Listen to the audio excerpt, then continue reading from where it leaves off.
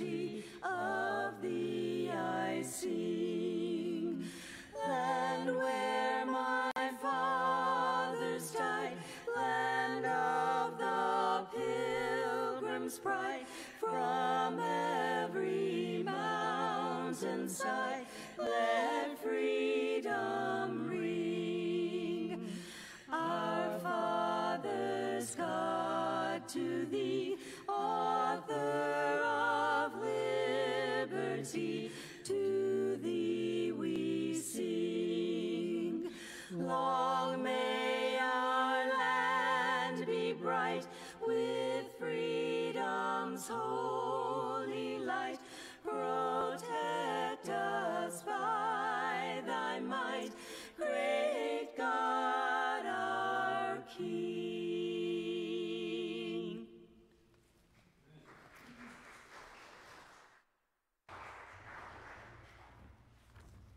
Good morning. This is the day the Lord has given us. Rejoice and be glad in it. Welcome to your Father's house. So good to see everybody here today, and welcome to the people online. Pray with me, please. O Lord, Father of your Son, Jesus Christ, we come to the house of the Lord today to refresh our souls, to praise you, to glorify you in all your majesty. It may have been a hard week for some of us, and we need to recharge our batteries for the next weeks and days ahead. Thank you for all you do for us. You give us what we need. You teach us life lessons so we can remain faithful to you. Help us turn a blind eye toward any temptations that would disappoint you. May our hearts be on you always. We ask these things in your holy name. Amen. There are lots of announcements on the back of your bulletin. I'm going to hit some highlights. I want to remind you of Trivia Night next Friday. It's coming up quickly, so if you haven't reserved or bought your tickets or whatever, you need to go ahead and do that. That's the 18th, June the 18th. We're raising funds to build a women's dormitory in our adopted orphanage of Kenya. So important. There is a Pray For Me seminar on June the 22nd, 10 a.m.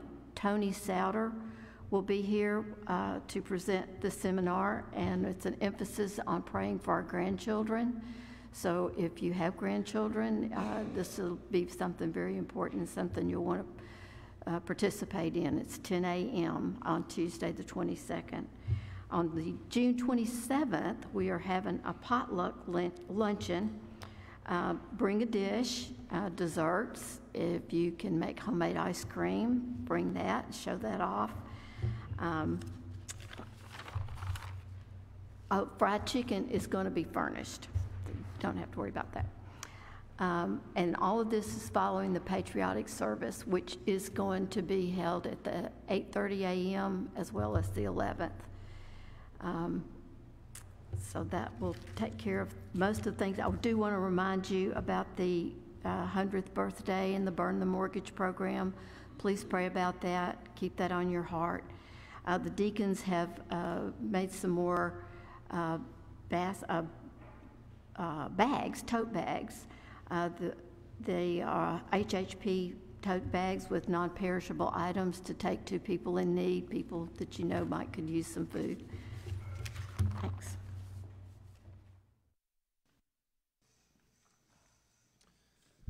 Good morning. It's wonderful to see you all here today. You know that we're blessed, right? I had the blessing and opportunity to go for the second week in a row, go camping with my family. I got burnt like a tomato. Anyway, I'll wear sunscreen next time. But all the blessings that we are offered, that we're given to God on a daily basis, you know, we take for granted. And it keeps me speechless, the things that we forget about. So to help sit there and glorify God this morning, please stand with us, and we're going to sing Blessed Be Your Name.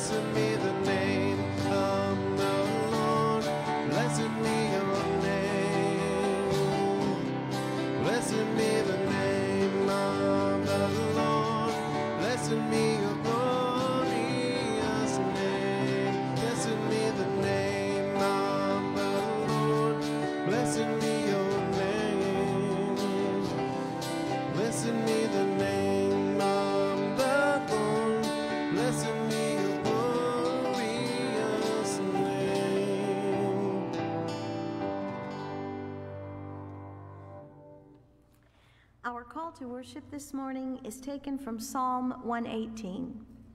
Give thanks to the Lord, for he is good. You are my God, and I will give you thanks.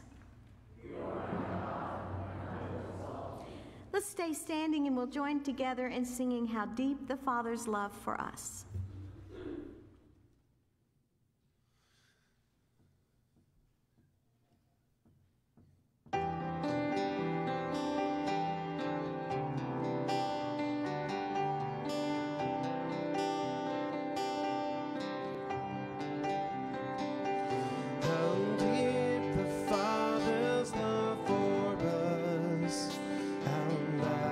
Beyond all measure, then he should give his only Son to make a righteous treasure. How great the pain of searing loss! How Father turns his face away as wounds which mar the chosen.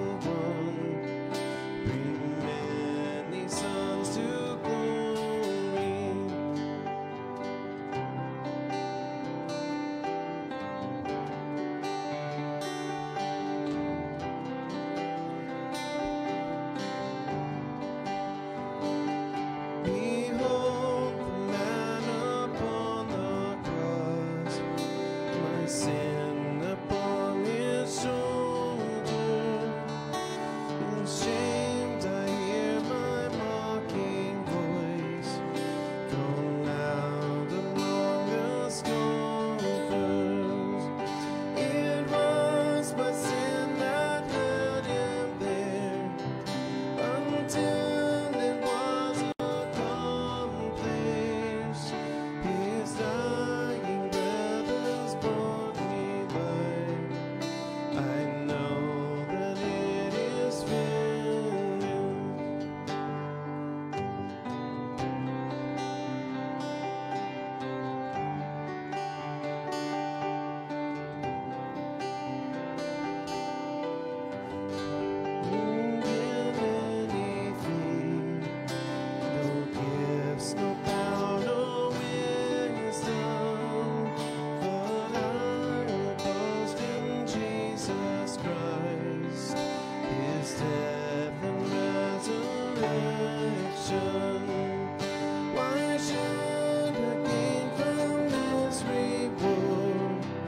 I cannot give an answer, but this I know with all my heart. His wounds have paid my ransom, but this I know with all my heart. His wounds have paid my ransom.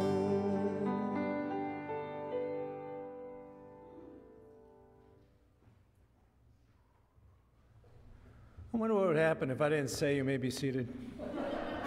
You may be seated.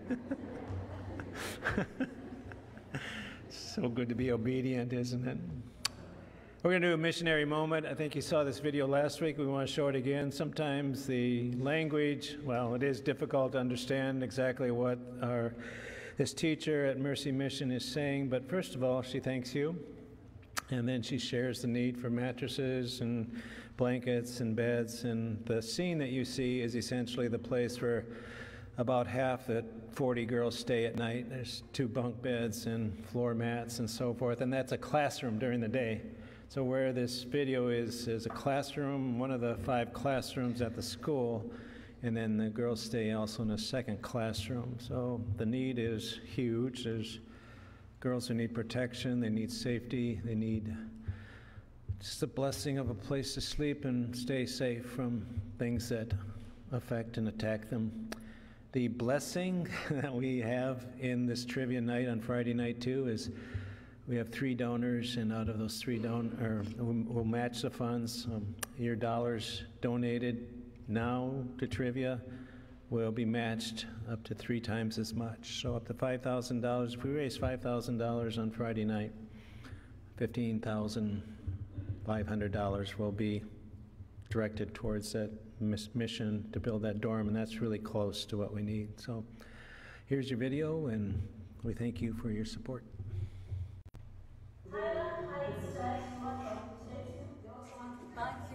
For the good work and all the provisions that we have provided for these small kids. You've been a blessing to them, and that's why they're looking the way they're looking. As you've heard from them, they don't have a dormitory. This is where they normally sleep. They use this room at the same time during the day as a class. They don't have beds, mattresses, and they don't have enough blankets. So it is a prayer that as you pray together with us, our kids can at least get a better dormitory, enough beds, enough blankets, and also enough mattresses. May God bless you as you partner with us. Thank you very much. I think one of the things you see too is the general health of the girls there, and that's because they have food. So thank you. We have a moment, a testimony moment right now. Rob McCleary wants to share with you a testimony of what God's doing in his family. And we think it's important for you to hear what God is doing among your members, among the church, so that you too will give him glory and you will share the testimonies of what he's doing in your life as well. Rob.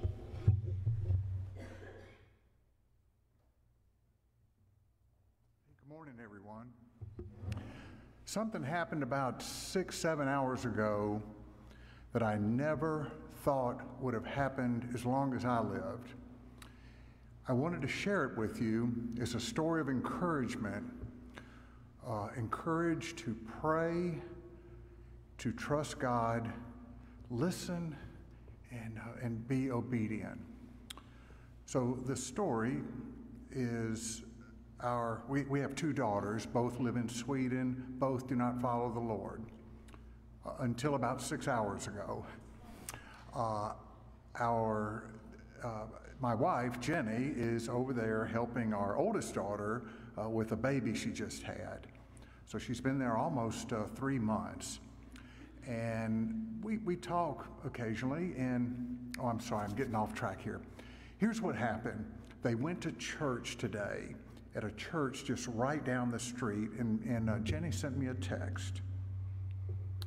She says, you already know how good God is, but let me tell you just how great and great is in capital words, or capital letters. Sorry. So I went to a church today just a short walk away. Kim, which is our oldest daughter, offered to go with me so we could just spend some time together. It was a contemporary evangelical church that has all sermons in English in the middle of Sweden, right down the street. Okay, it gets better.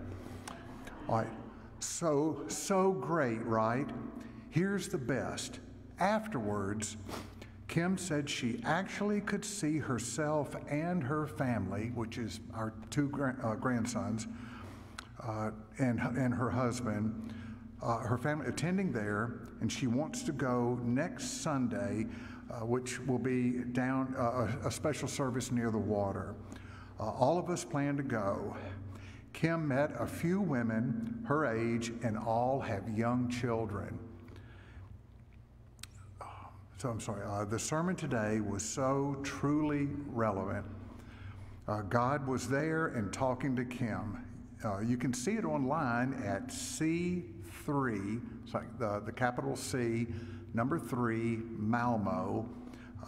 Just thought you would like to hear this before heading to church. Amen. Amen. This chapter, thank you. So, just when weak and unbelieving, no, not unbelieving, but a week of faith, a person thought, this day will never happen. They will never be in a church. Rob, just kind of keep praying, but don't get your hopes up. Well, God had different plans.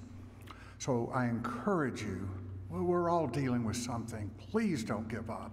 Please keep praying. God, in His own time, will find a way. And I thought, isn't it interesting? And I also encourage you, those with children or grandchildren, the seminar that's going to teach us more about how to pray Tuesday. Is that right, Barb? Oh, I thought it was this Tuesday. Okay, a week from Tuesday. Okay, well, I got another week to prepare. But anyway, so I certainly encourage you to go there. Would you pray with me? Heavenly Father, oh dear God, yes, we don't know how, but you do. Give us the strength through the Holy Spirit to hear, to listen, to trust and obey. And we put all our hopes in you, Lord. And I ask this in Jesus' name, amen. Amen. Thank you.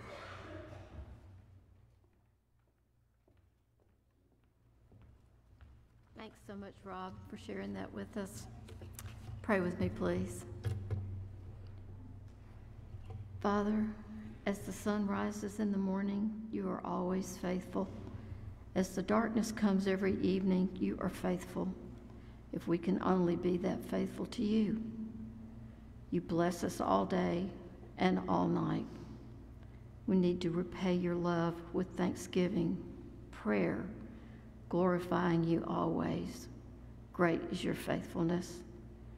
Now we take a few moments in silent prayer to confess our sins and ask for your forgiveness.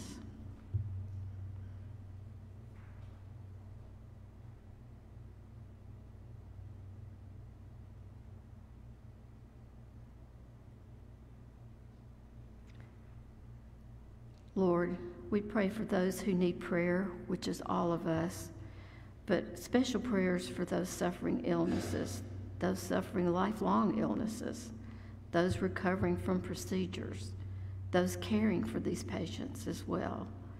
Give them all the strength they need to recover fully. We pray for those still grieving for the loss of loved ones and friends and family members. We pray for our country. It's kind of a mess. People have turned away from you and ignore your part in the creation of this country based on your love and fairness and wisdom. Open the eyes of the leaders. Be with and strengthen the leaders of our military. Protect our Constitution and our God-given rights. Be with our first responders, firemen, police, EMT. They need your protection. Now, Father, we join in saying the prayer that you taught us to pray. Our Father, who art in heaven, hallowed be thy name. Thy kingdom come, thy will be done, on earth as it is in heaven. Give us this day our daily bread, and forgive us our debts as we forgive our debtors. And lead us not into temptation, but deliver us from evil. For thine is the kingdom and the glory forever. Amen.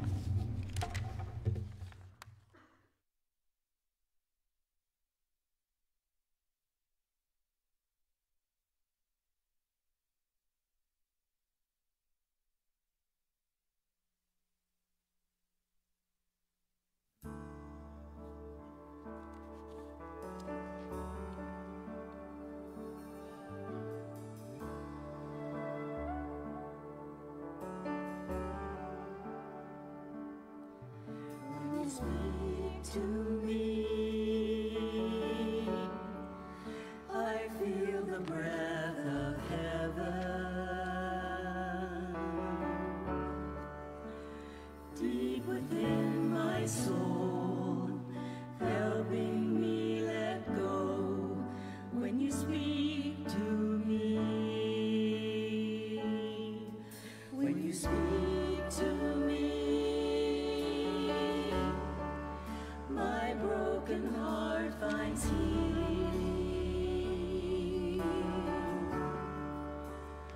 Mercy falls like rain, darkness turns to day when you speak to me. Shut the door, keep the world away. I want to hear from you today. I will be still. I will be silent. I'm waiting here, here in the quiet, waiting for you. Oh, Holy Father, ready to live your every word. Heaven's voice is heard when you speak to me.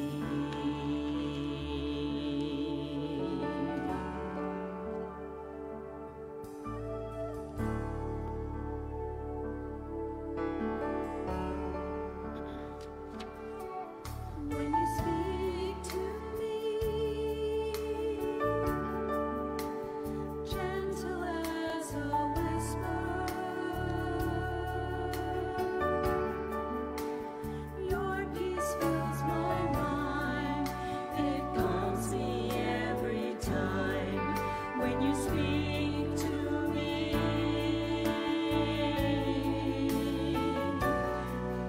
Your words become the songs I sing, the songs that give me spirit wings. I will be still. I will be silent. I'm waiting here, here in the quiet, waiting for you. Oh, Holy Father, ready to live your every word. Heaven's voice is heard when you speak to me.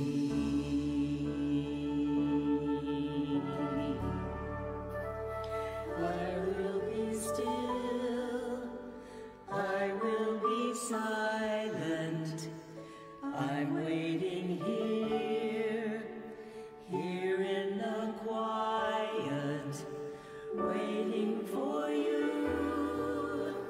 Oh, Holy Father, ready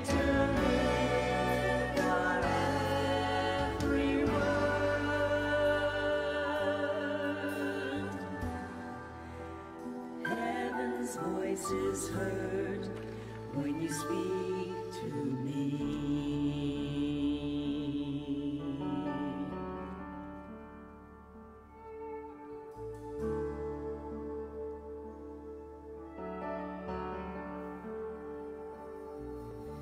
Speak to me, Lord. Your servant is listening.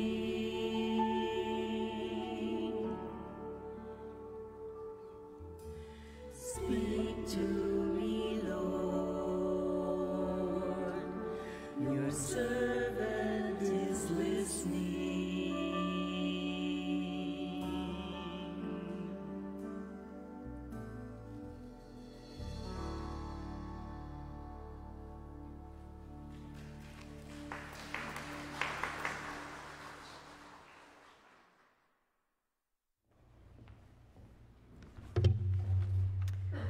Please stand with me and let's recite what we believe in the Apostles' Creed written long, long ago. I believe in God the Father Almighty, maker of heaven and earth, and in Jesus Christ, his only Son, our Lord, who was conceived by the Holy Ghost, born of the Virgin Mary, suffered under Pontius Pilate, was crucified, dead, and buried. He descended into hell. The third day he arose again from the dead. He ascended into heaven and sitteth on the right hand of God the Father Almighty. From thence he shall come to judge the quick and the dead. I believe in the Holy Ghost, the one holy and universal church, the communion of saints, the forgiveness of sins, the resurrection of the body, and the life everlasting. Amen.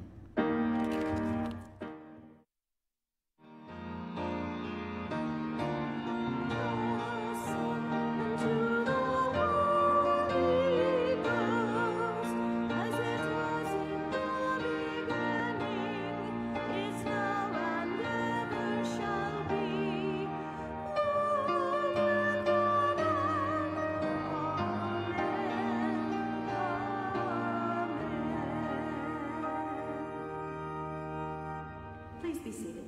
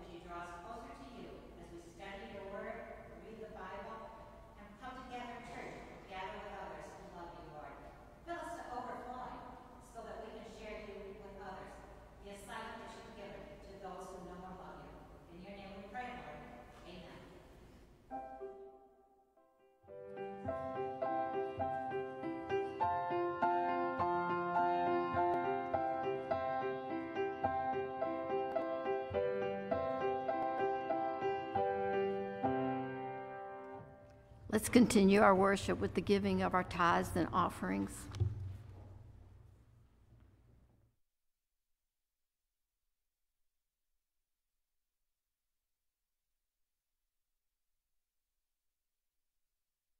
There is a balm in Gilead to make the wounded whole.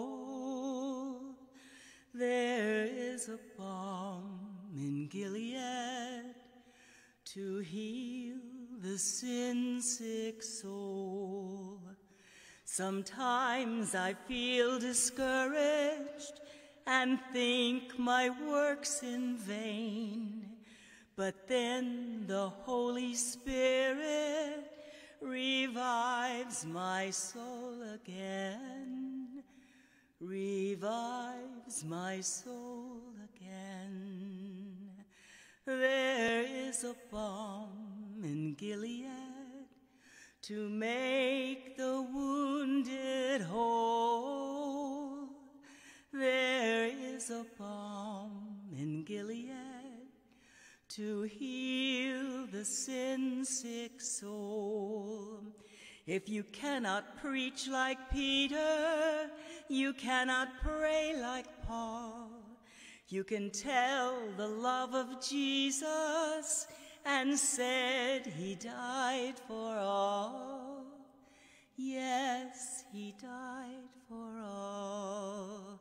There is a balm in Gilead to make the wounded whole. There is a balm in Gilead to heal the sin-sick soul, to heal the sin-sick soul.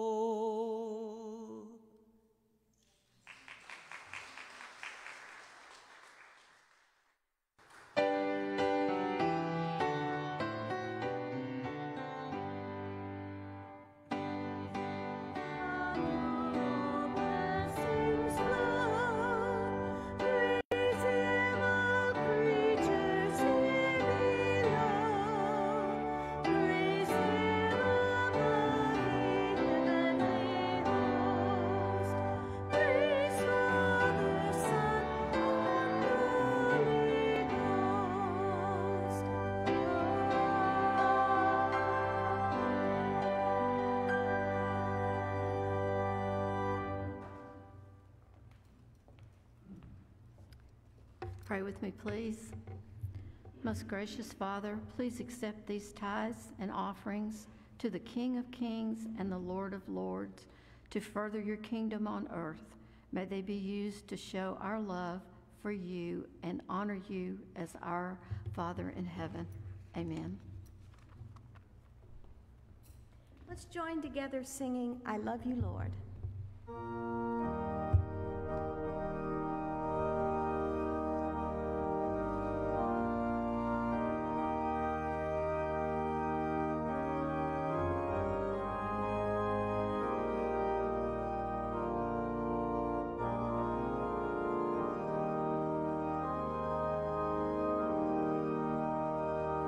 I love you, Lord, and I lift my voice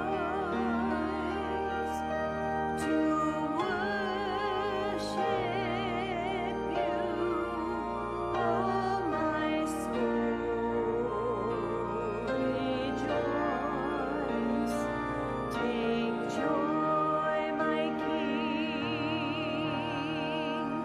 in what you hear. May it be a sweet, sweet sound in your ear.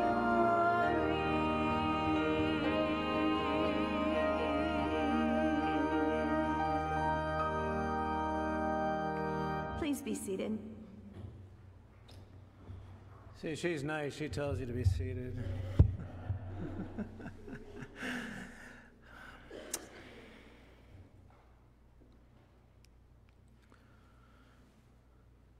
You on, Barb? Okay. Well, it's good to be here with you. Our scriptures today we'll look at as we go along through the course of the message, as this is God's story, and we try to bring it to you as God's love story, describing who He is and how we respond to Him. If I ask you the question, how can I help you? How do you respond to that?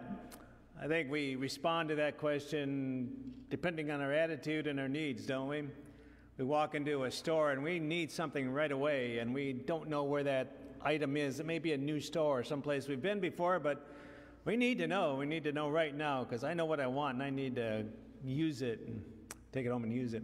So if a clerk comes up as you walk into the store and say, "How can I help you?" you're just really delighted to hear that question, aren't you? And sometimes we go someplace and, oh man, if I only had some help to find what I need. And so that's a good thing. Somebody says, "How can I help you?"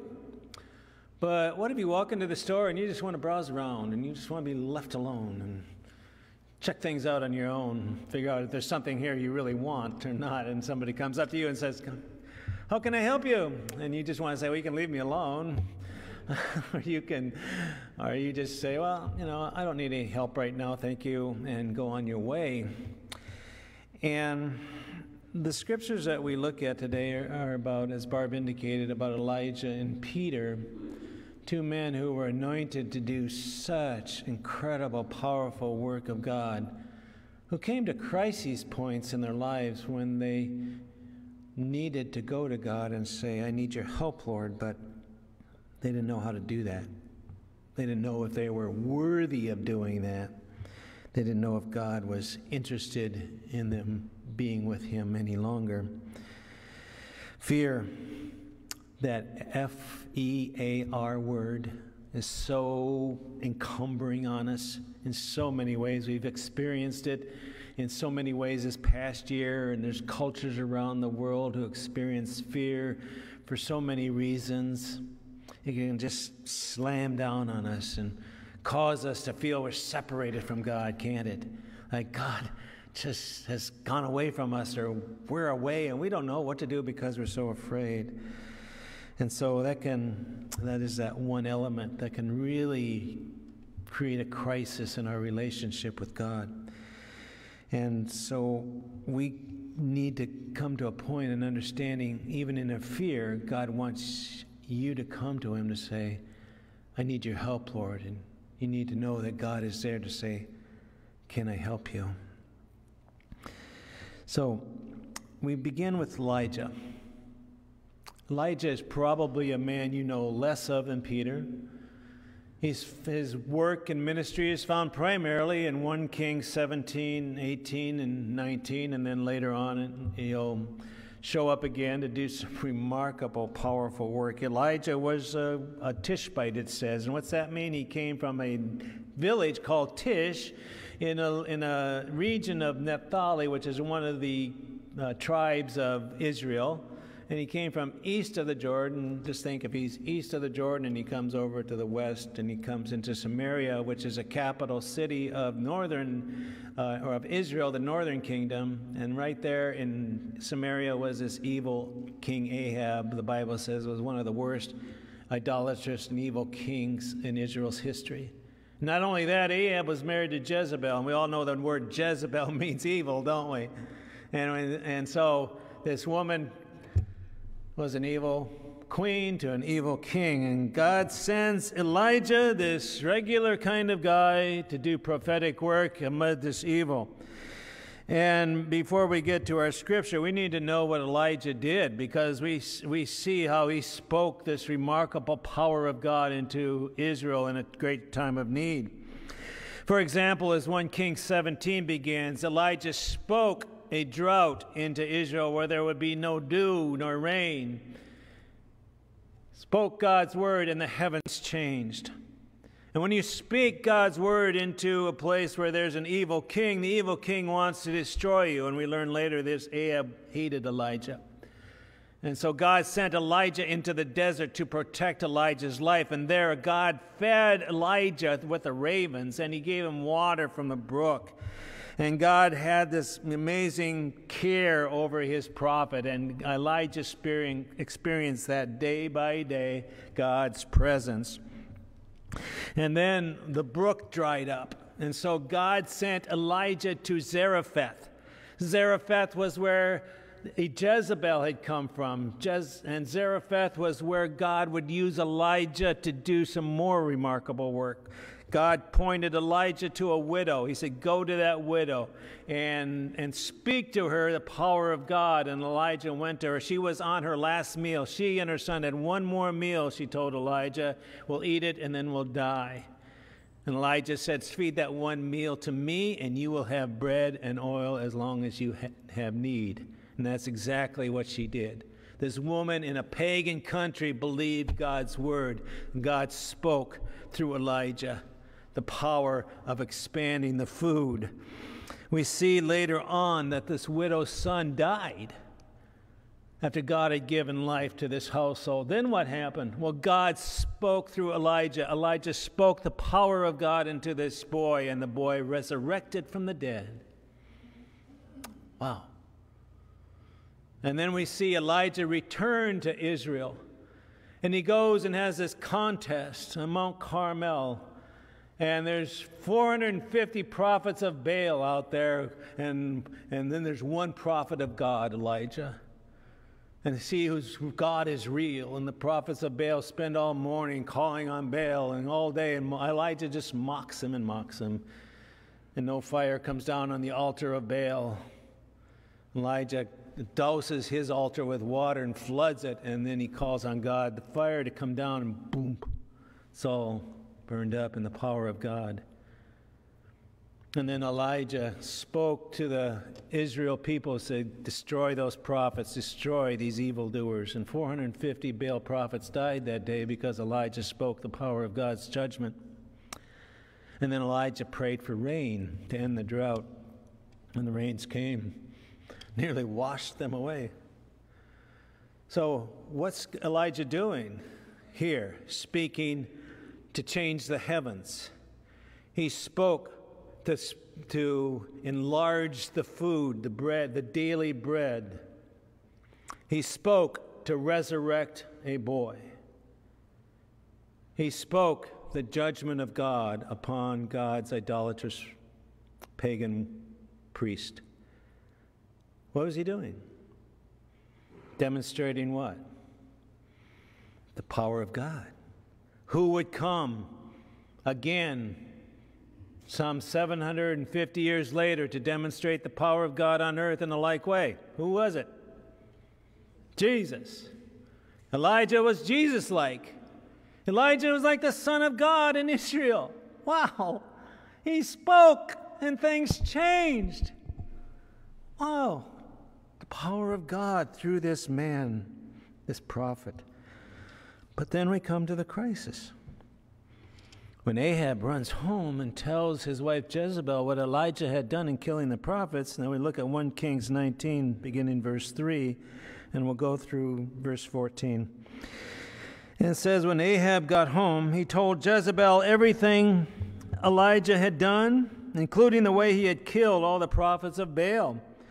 So Jezebel sent this message to Elijah, may the gods strike me and even kill me, if by this time tomorrow I have not killed you, just as you have killed them.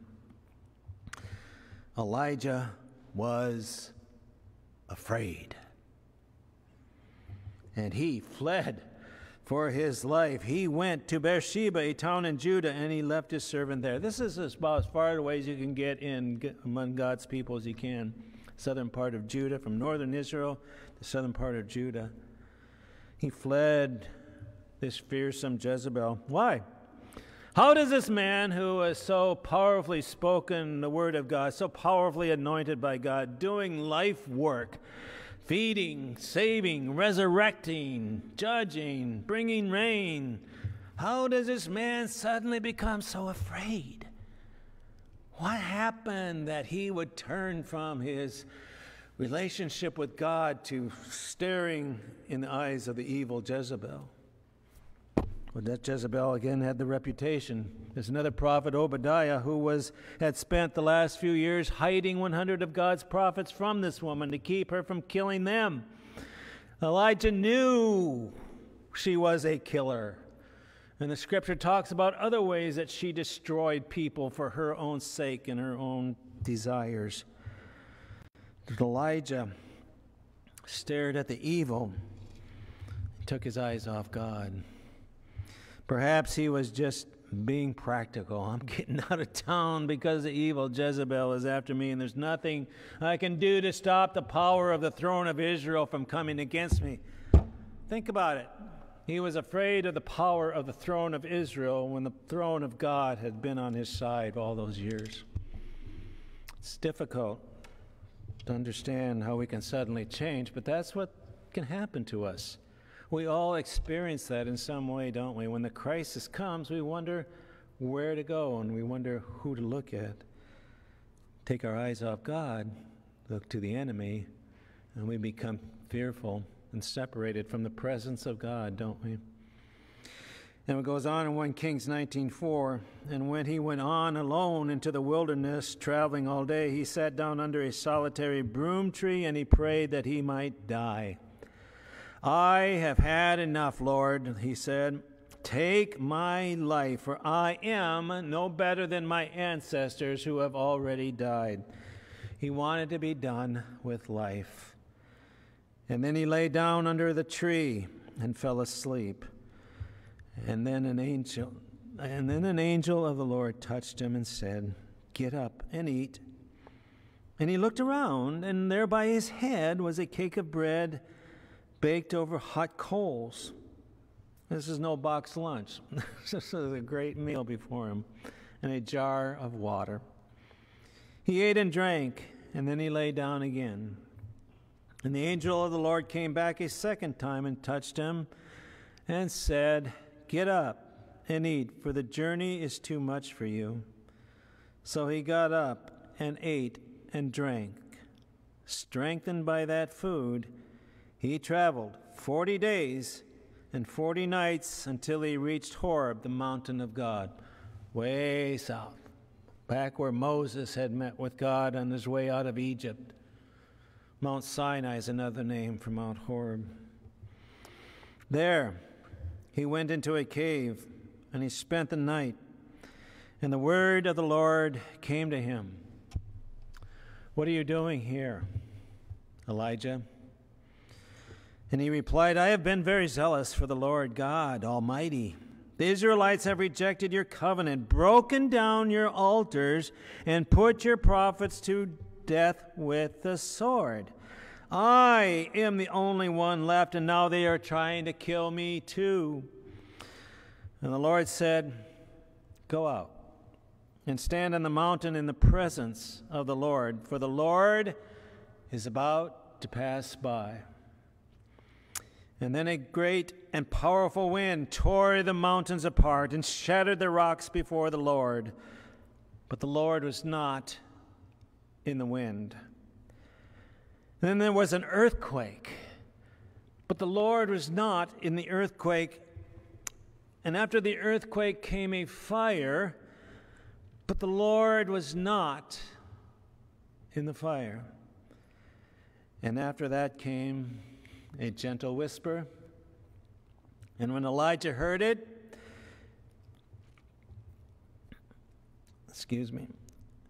and when Elijah heard it, he pulled out his cloak over his face, and he went out and he stood at the entrance to the cave.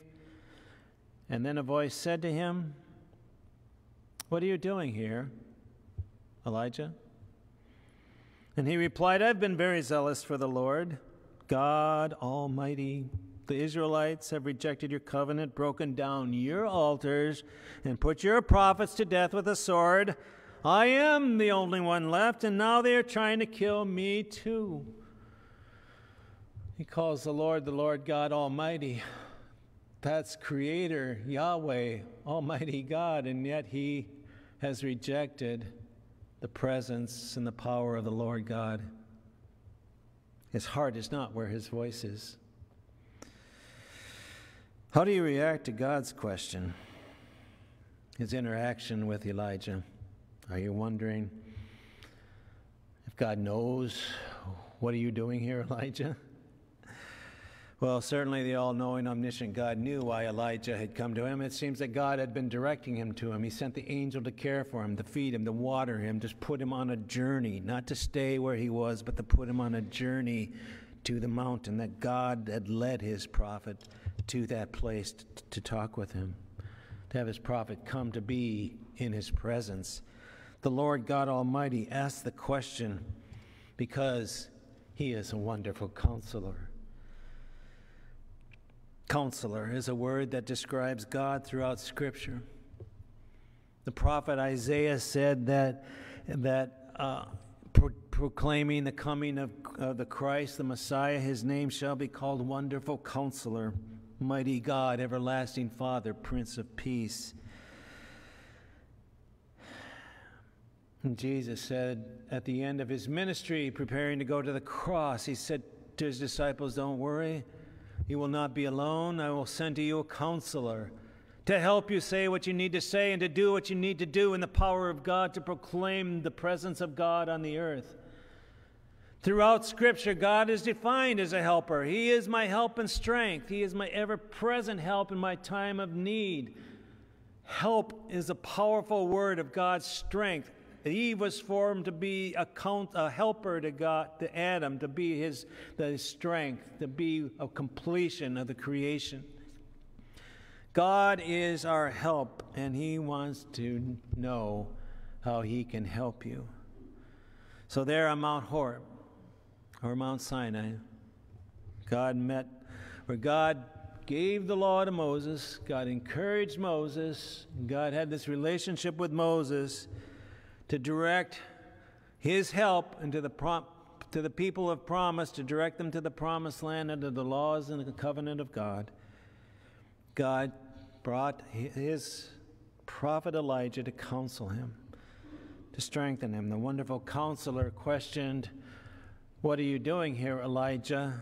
To say, how can I help you? How can I be of strength to you? Of course, God knew Elijah had retreated at the height of victory. Elijah had prayed that he might die, that he wanted to end his life. Elijah blamed all of Israel for his problems, and he expressed self-pity as he says, I am the only one left, when he knew better. Go on to read, God will say, there's a lot more in Israel for you, but I won't go there right now. But it was time for Elijah to say, I am here, Lord, because I need your help. I need, Lord God Almighty, to be in your presence. I need to be with you. I need to feel your strength. I need to be confident. I need to get rid of this fear that has taken me from you. It's true, isn't it? When we try to hide our fears, the hiding effort wears down our body, our mind, our soul, our strength, our well-being. Can even take away from us physically. It can cause illness and destruction physically in our lives. There's a song by Matthew West that always impacts me. It's called Truth Be Told. Speaks to this. Some of the lyrics include, lie number one, you're supposed to have it all together. And when they ask how you're doing, just smile and tell them, never better. Lie number two, everybody's life is perfect except yours, so keep your messes and your wounds and your stresses safe with you behind closed doors. Truth be told, the truth is never told. I say I'm fine, yeah, I'm fine. I'm fine, hey, I'm fine, but I'm not. I'm broken. And when it's out of control, I say it's under control when it's not. And you know it. I don't know why it's so hard to admit it. But being honest is the only way to fix it. Can I really stand here unashamed, knowing that you love me, that your love for me, Lord, won't change? Can I really stand here, unashamed, knowing your love for me won't change? That's what God wants you to know. Oh God, if it's really true, then let the truth be so told. I'm saying I'm fine, but I'm not. I'm broken. Living God wants you to know, as one created in His image, there's no better place on this earth to be than in His presence. Knowing God, you know you are laid bare before the holy God, whether you want to be or not. He knows all of who you are, from eternity past to eternity future. And that's why people stay away from the church. That's why unbelievers say, I don't believe in God. Because they are deadly afraid that God knows who they are. They don't want God to look at them. They want God to overlook them. And I think so often that's our case too, when we want to hide our fears and our failures. God wants to even come to those who deny Him. That's the gospel, my friends. The gospel is that the God who knows me loves me. Even, yes, if we might deny Him. And we go to our scripture, John 21. We know the story of Peter has denied the Lord Jesus Christ and wept in his shame, confused in his guilt, fearful of losing his relationship with Jesus, no longer being present with a holy God, one he had been very, very intimate with, one who had seen the glory of God come in the transfiguration of Jesus Christ, where Elijah came, and Peter had even seen Elijah in the transfiguration. Yet the fear grabbed hold of him when a servant girl said, "You're one of them, aren't you?" Just as Elijah ran from Jezebel, Peter ran from the servant girl, ran in fear. But then Jesus comes, and then when they had finished eating, Jesus said to Simon Peter, "Simon, son of John, do you love me more than these?" "Yes, Lord," he said, "you know that I love you." And Jesus said, "Then feed my sheep, or feed my lambs." And again Jesus said, "Simon, son of John, do you truly love me?" And he answered, "Yes, Lord, you know that I love you." And Jesus said, "Well, then take care of my sheep." And then the third time Jesus said to Simon, "Simon, son of John, do you love me?" And Peter was hurt because Jesus had asked him this 3 times, "Do you love me?" And he said, "Lord, you know all things. You know that I love you." Well, then Jesus said, "Feed my sheep." Why did Jesus ask the question? He did know Simon loved him. He wanted Simon to confess his love, didn't he? He wanted Simon to fill his heart with the love of Christ and put his fears away forever, to go minister the gospel of resurrection power to the world. And just as Peter had denied, "I don't know the man," and Elijah had run and said, "I'm running in fear," Jesus and Elijah had run, Peter and Elijah had run, God also brought them to him. God went to the mountain, said, "Elijah, come on up here." Jesus went to Galilee's shore and says, "Peter, come here. I want to care for you. I want to help you." My friends, God is a wonderful counselor. There is a tenderness in his judgment when he speaks to correct us. God's purpose is to turn our hearts to fully trust him, to empty the fear away and fill it with the presence of God in our lives. He wants us to say, "I'm not fine, truth be told. I need your help, Lord." The wonderful counselor loved his fearful prophet and his fearful apostle. He asked them the question, "Why are you here? And do you love me?" And then he listened to them. He listened and he heard. And Warren Wiersbe, the commentator, says God's word comes down like the gentle shower that refreshes, cleanses, and produces life. End of quote. And then Jesus, well, the Father, the Son, the Spirit, gave to each the work to do in the counselor's power. Elijah would go on to do more miracles, and one day God took him to heaven in the chariots of fire. Elijah would go on to become the most important, one of those main bridges between the Old and the New Testament. He's spoken of as the end of the Old Testament. He's spoken of in the beginning of the Gospel of Luke.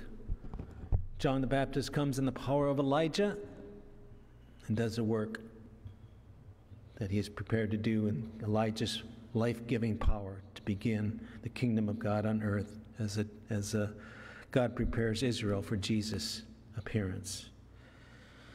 Jesus says John was the Elijah to come. And then, of course, Peter becomes the bridge from Jesus' teaching to do the power of resurrection and the power of salvation into the church. These men who are afraid become fearless for their Lord God Almighty because they are in the presence of God. And this is for us too. God wants us to know He can help us when He says, "How can I help you?" You can say to Him, "I need your help, Lord, and this is how." He knows what you need, and He knows how good it is for you to be with Him. Let's pray.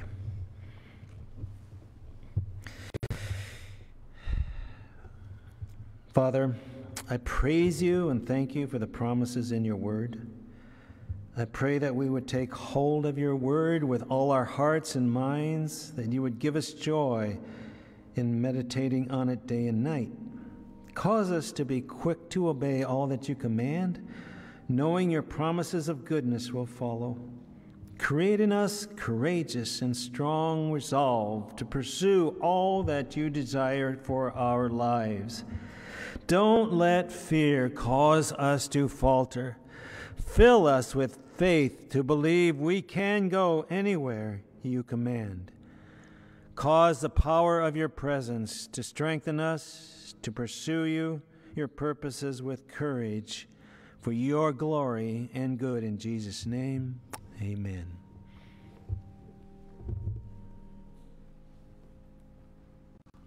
Let's stand together and we'll join in singing "More Love to Thee."